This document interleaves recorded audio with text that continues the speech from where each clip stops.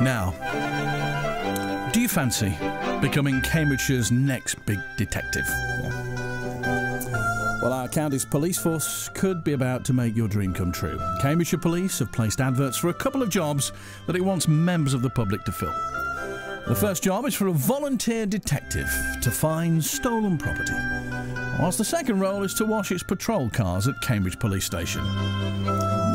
Seriously though, is this the future? Is this, as budgets continue to be stretched, is this the future? Should we do more to patrol our own communities? Are you helping? Have you helped the police? Is this Cameron's big society in action here? Citizens on patrol. Should there be a People of Peterborough police force or a Cambridge Residents Constabulary? Well, Richard Taylor is a political blogger from Cambridge and has put this story online. And, many people have commented already, Richard. Morning. Good morning, Paul. Citizens on patrol. We're all doing our bit, Richard. What a good thing that is. Big society. Well, volunteers have been a core part of policing for as long as we've had a police force in this country, with the special constabularies. The special constabulary are volunteers, and they've got the full powers of a police constable. And recently, one of the things our Police and Crime Commissioner here in Cambridge has done is try to increase the number of special constables, and he's aiming to get us up to a couple of hundred special constables in the area. So volunteers are a core of our policing already. But I was quite surprised when I saw some of these jobs that or roles that have been publicised by Cambridgeshire Police, particularly this one, essentially the burglary detective. The Lovejoy/Poirot detective. Yeah, that was the kind of thing which I expected a professional, experienced detective would be doing, going around to antique shops or searching for maybe stolen bikes at some of the shops that sell second-hand bikes in Cambridge. It didn't strike me as the kind of thing which would be suited to a volunteer. I think volunteering is excellent. We've got volunteers doing all sorts of things in Cambridgeshire Police. We've got people looking at CCTV in Ely. We've got people monitoring AMPR. So we've got the Speed Watch volunteers, the people who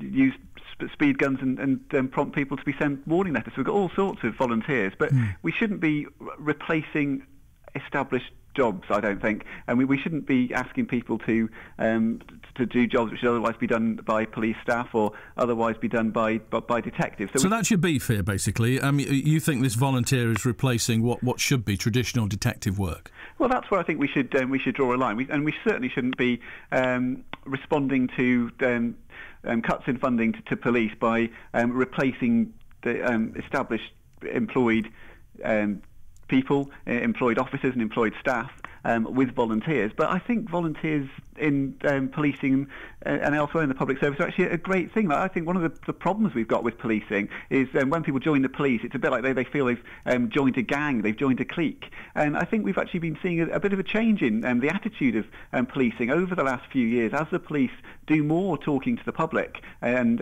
meet the public more. We've actually, I think, seen that attitude from the police that they're separate from the public, and in some ways they're kind of the public are the enemy and they're working against the public. I think we've seen that change, and if we could get more volunteers into policing and properly integrate them. Like, I don't think sort of getting someone in for a couple of hours a week to wash the cars at Cambridgeshire Police Station really is sort of fully integrating. I think we've had some problems with special constables in Cambridgeshire and around the country in the way that they're treated by regular officers. But if we can properly integrate some people into the force, for example, getting people to patrol their own villages as special constables and have a good relationship with the police, then I think we could change the nature of policing and actually sort of bring the public into it and break down that divide. So it's not necessarily a bad thing, and more as the cuts bite. Are we as a community going to have to do more, do you think?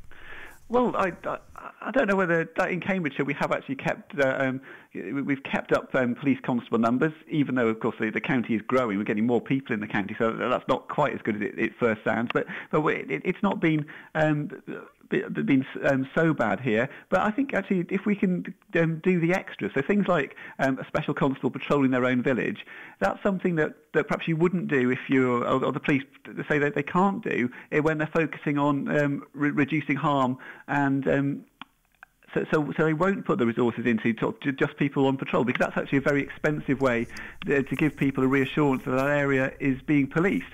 But if someone can do it as a volunteer, then they can do something positive for their local community. But I think it's important that we don't just get retired police officers and ex-military people and the kind of people who are sort of already in the police force in those roles. Like I know that one of the challenges is when lots of people volunteer to do something within the police, but if you're going to be giving someone huge powers as a special constable, or in the case of this role in Cambridgeshire, giving them access to police databases, and the ANPR role as well, giving people access to databases containing quite sensitive information, you've got to pick the right people. But we've got to be, I think the police should look a bit broader than just their own ex-officers and ex-military people, and really try and bring in people from throughout the community, so we can get back to this idea that actually, well, we are essentially a self-policing nation, and we can all get involved in policing, and that might start. We've got to challenge and tackle some of the things that make people feel there is a divide, and the police are working against them. Things like tackling motorists who are speeding just a little bit over the speed limit, and tackling people for antisocial behaviour. I think if the police were focused on serious crimes, things that cause injury, things that really cause upset like burglary, then you'd have massive support for policing. And if we could bring people in, then I think we would all work together to tackle the things that really causes problems in Cambridgeshire. Richard, thank you. Richard Taylor, a political blogger from Cambridge, who's had much to say already on a story that's gone viral, actually. It's all across the internet. Cambridgeshire Police advertising for a volunteer detective to find stolen property, another to wash patrol cards at Cambridge Police Station. Good thing, bad thing? Could we all do a bit more to help the police in these difficult times? Or, as Richard was saying, do we have to draw a line somewhere, particularly when it comes to having people out and about doing detective work? Would you fancy going along to Cambridge Police Station and washing the cars? Dave Harding says, surely that should be a community service punishment, not voluntary, says David this morning. And Margaret has been on as well. She says, it's time our police forces were given more funding, Paul, to compensate for the constantly increasing population. I'm sure Cameron is trying harder and harder to run us completely into the ground by sending more money overseas and spending on our essential services. We pay for the police force, Paul, our council tax. Where the heck is all this money going? Says Margaret this morning.